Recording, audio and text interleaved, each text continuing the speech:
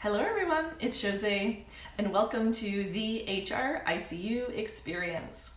Today what we're going to talk about is leadership and mental health. So throughout the pandemic, no matter where you are around the world, everyone has some type of anxiety. We're going through something that we have never experienced in our entire lives. So no one has a playbook for this, and we're truly learning as we go. So for the past 6 to 8 months, what I have learned, which I want to share with you, is we need to connect with each other more than we did previously. So what do I mean by that?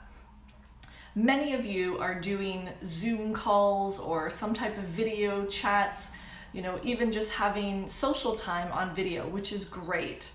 But as a leader, you always have to remember that your employees need you more than just that 30 minutes once a week.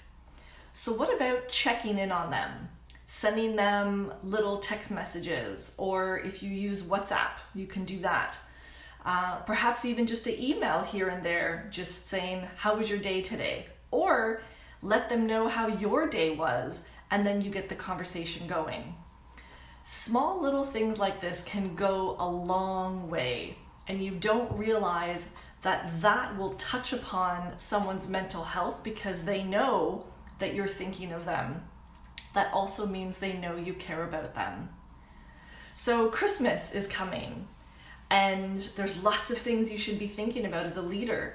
Could you write some Christmas cards? Could you send a small gift bag?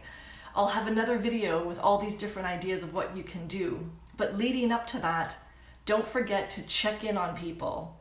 Not just by video, but by other means possible. Pick up the phone, send a small text message, or maybe even you can video yourself for a quick little 30 seconds of, hello, how are you? And I miss you, can't wait to see you.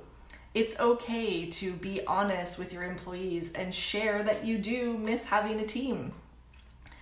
The thing that we miss the most, again, is knowing that we're appreciated and knowing that we're part of something. And as leaders, we completely have the ability to do that. So I hope you can find some small ways to stay connected with your people and let them know how much you care.